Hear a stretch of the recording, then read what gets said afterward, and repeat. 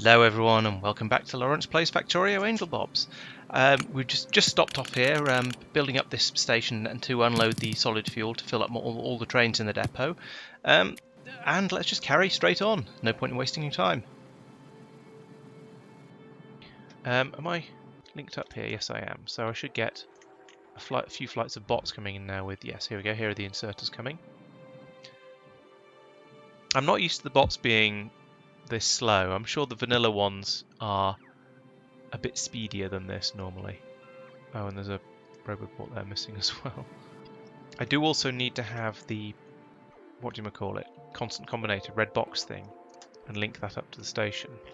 So let's do that. Let's put that there. That looks horrible. Let's neaten it up by going from there across the pylons and then... Oh, I've already got a constant combinator, so I don't need that. But I am going to need to link this red cable up to the boxes once the boxes have been placed. I do need to copy settings onto that one, and I need to do it very, very... In fact, what I'll do, despite having just wired all that up, I'm going to disconnect that so that it doesn't trip the call a train, and then I'm going to copy settings from somewhere that's got one of these things. It's a drop-off station. Yes, like this one. Over to here. And then we don't want it to be ordering crushed stone. We want it to order solid fuel.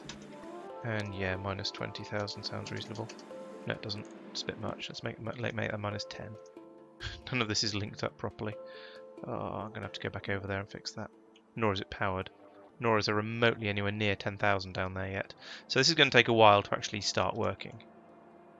Why is this all stopped? Because we've used up all the fuel oil. Oh bother. This is a problem. So what I've just realised is that the oil refinery here requires some residual gas on this input in order to process the crude oil into all the sub things, and I've just used up all of my residual gas, turning it into solid fuel. So we need to have something here that prevents too much residual gas being turned into solid fuel. Oh, and I've got all this built up so neatly here as well. Hang on, how's this working? It isn't working. No, sorry, it's not being turned. No, the residual gas isn't being turned into solid fuel. It's being turned into lube. That's my problem here. Okay, so what we're going to have to do, I think, over here is put in another one of these tanks and a top-up underflow valve, whatever it's called, the other sort of valve that prevents it going through if it's nearly empty. So there'll always be some residual gas saved for this system to use, because this is vital, and then any excess can be used for lube. Right, well this is finished and should work, so I'll link that back up again. Right, okay, I've fixed up everything that I had sort of broken down here. Why are you purple? Not sure why. Maybe it's because it's not on the train network properly at the moment. Maybe something isn't hooked up that should be. That one worked. Oh, the constant combinator hasn't been stuck in there yet. That's why it's complaining. Are we building those? Yes, but not for logistics. I need to put in one of them, and ideally I want to limit it, but meh. Are these all trying to get... No, they're constructions, I think.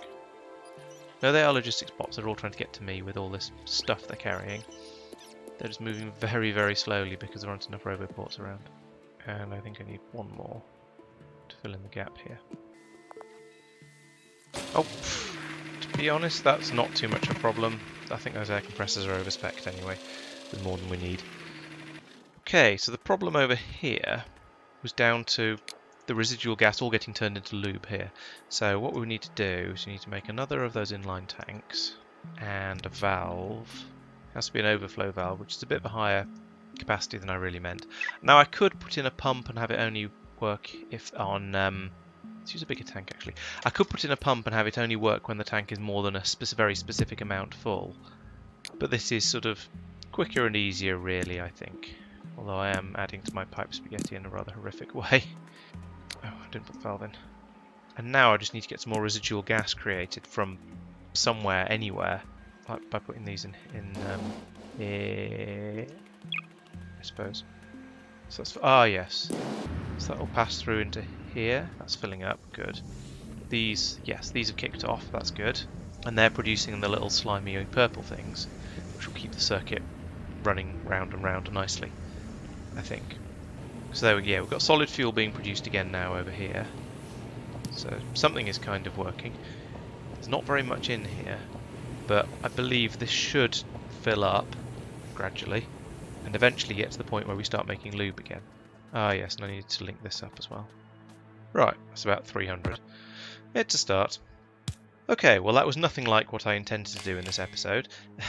Instead of starting to build up a system for taking out the biters, for building up the circuits and perhaps the more advanced bot types and maybe even some more advanced metals, instead I've come up here and I've debugged this this oil processing facility up here and started making solid fuel, and put in a system for unloading it over here, which isn't going to get used for a while because we're not making enough solid fuel. But once it does, you should start eventually passing it through and loading the trains up with it. Once I have got a train's worth of solid fuel in here, I'll probably come over here and just slurp all of this out and get rid of all of the coal, so at least the trains have got a head start. Maybe I'll even empty the trains as well. We'll see. But that's I feel a sort of a reasonably important thing to be doing. I'll make my trains a bit faster, which is nice, and it means I've got eventually, once the residual gas quantity gets back up to a useful amount again, and I'm hoping that this is a net positive, this loop here. Maybe I should check that. Once that gets going again, we'll start producing lube again, and then we'll start having all of our electric motors and things down here working again normal properly. Although they're now the bots are short of something else. What is it? Oh, batteries. So that's down to sulfur being short, and oh dear, yeah. I feel like it's a bit of a sort of a loop that I'm going to be running around for a while. But okay, so for now, I think we've made, as I say, I think we've made some progress. Let's see what we can do with in the next episode. I think it'll be doing something with these metals and making steel, to be honest. So that's probably a higher priority than getting blue circuits up and running. But anyway, no matter what, I hope you'll join me for it, and I hope it'll be interesting. Thanks for watching.